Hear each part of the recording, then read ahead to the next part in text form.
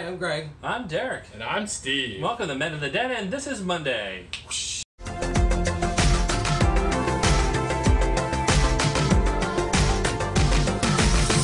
Hello everyone, welcome to another week here on The Den. This week is Challenge Week, so I challenged the boys to talk about the 5 songs that shaped their lives. Yeah. All right, I guess I'll go first. So, the one of many that should have created a need for a conversation with my parents later in life. Pointer Sisters, I'm So Excited, apparently was my jam when I was 3 or 4 years old, however old I was when that came out. I had my own choreography, and every time that song came on, I bust out into that rehearsed choreography. Did you have a wig and heels? I should have. I should have. But no. A Diana Ross wig like in The Simpsons. Well, I mean, I had a similar experience. I want to put a shout out to the Spice Girls and their hit song, Spice Up Your Life. I remember my friend Corey and I outside on the trampoline, jumping up and down and singing Spice Girls at the top of our lungs. And wouldn't you know it, we both turned out to be gay. Imagine that. And the funny story is, me and Steve are very similar in many ways. I also have a best friend who also came out of the closet. We also used to jump on the trampoline and sing along the Spice Girls with. So, Trampolines. What do they make those things out of? chemtrails. Spice Girls. Spice trails. It's their Insatia trail. Yeah. Well, yeah, another song, you know, my family is very musical. They love lots of East Coast folk music. So I remember very clearly as a childhood listening to the Rankin Family, Canadian song, a Canadian band, and the song was Moving Right Along. Because the name of it. Moving on. Thank you. Moving on, yeah. Oh, man. Like the Ontario boy with the Rankin Family. Yeah. We used to, well, my mom's from Newfoundland. We used to drive out there for summer vacations when I was a kid.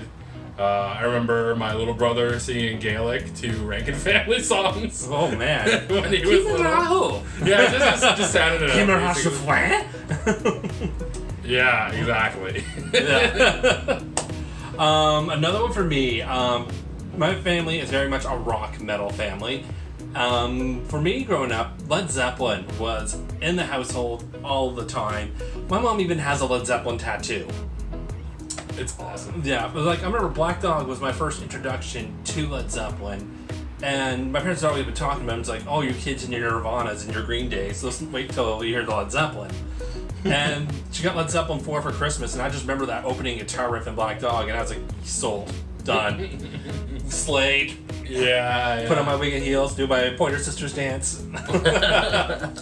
I think the next song for me, you know, when I was a teenager, I got into punk, and like I had these gross mutton chops that were like down here, and no other beard because I couldn't grow anything.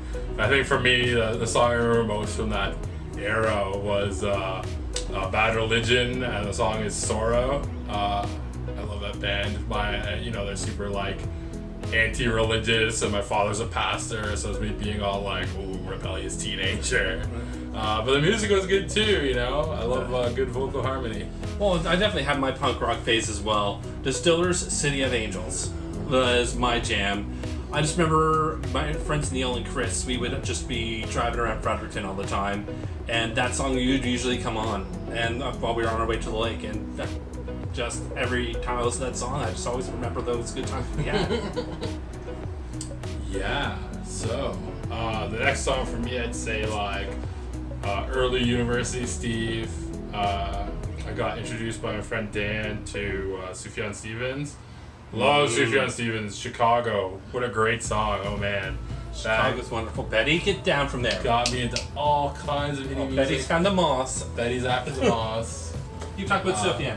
Sufjan Stevens, awesome. Iron and Wine, awesome. Man, those are some good times. For university, Spider on the wall. oh boy, there's a spider on the wall. It's the season. 'Tis the season for humidity and spiders. Alright, for me, Radiohead was big for me when I was in university. I even got the Kid A tattoo on the back of my neck here. I could... Show. Yeah. Can you show them? Yeah, you can. Hold on. Lower. Lower. Pull down the back of your shirt. Oh, yeah. Oh, yeah. There it is. Yeah. Touch all the skin. Touch all of the skin. Touch all of this shit. I don't have any tattoos. I just remember, like, first year university, me and friends just chilling out listening to OK Computer, and just every time the sing-along parts came up, everyone else in the other rooms would eventually join us for the other sing-along parts. So if I'm going to pick a song, though, Paranoid Android. Oh, man. I thought of a great song for my fifth song that shaped my life. It's going to go to the Decemberists. Song is The Hazards of Love Part 2. And that is Steve's ex-boyfriend song. Woohoo! Oh. Yeah. Past dating. Okay. Oh dear. Enough about that. Am I going to do a dating one for one that I just can't even listen to anymore? There you go. Sorry, Miss Jackson. Ooh, I am for real. Sorry. Never meant I could say shady things, but I'm going to leave it there. Leave it there. But leave it there. maybe I'm not sorry, Miss Jackson. Exes are best left in the past. Yeah, they shaped your life, but it's over now. Hopefully, I think for one thing, yes, they do shape your life. Yes, they do shape your life. Some good ways. Yes. Some bad ways. Mostly in good ways, though. Yeah. You become better people even if you go through some hard stuff. True. Very true. But if I'm going to pick a serious last song, though...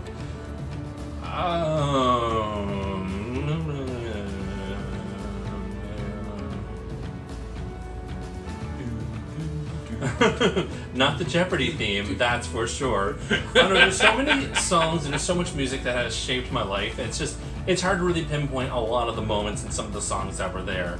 I know for one, it's going to be that Blue Rodeo song, Try. No. Because this one always sings it to me. Oh. Whenever we go to karaoke. Good answer. And it was the first song. What's the first song? No, the first song you ever heard me sing was "I Touch Myself." He acted. He had his choreography. He had his wig and his heels on, touching himself all over the place. And his friends were all I like, think he's exaggerating a little bit. Just some places. I'm pretty sure I didn't touch myself. He in was public. like, All right, well, that is it for this week, everyone. Tune in the rest of the week to see what else the guys are going to do. And maybe the next challenge video, they will challenge me. oh, Oh, yes, yeah. that's a challenge. Except So I guess they've got 4 weeks to figure something out. The challenge is to think of a challenge. Mhm. Oh, Like man. a meta challenge. Yeah. All right, everyone. Well, as always, like, share, subscribe, and have yourselves a great week. Yeah. Woo!